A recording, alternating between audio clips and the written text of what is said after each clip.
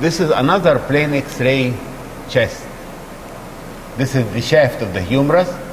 This is the head of the humerus, and this white line represents the anatomical neck of the humerus.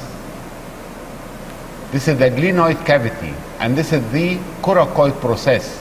دايما coracoid process بيبان بالطريقه دي لان بيتاخد ان فيس فبيبان مدور كده اهو وابيض اكتر من اللازم اهو.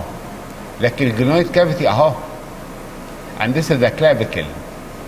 الكلافيكل بتنتهي عن الاكروميوم بروسيس. this is the acromion process عشان تعمل الacromioclavicular joint.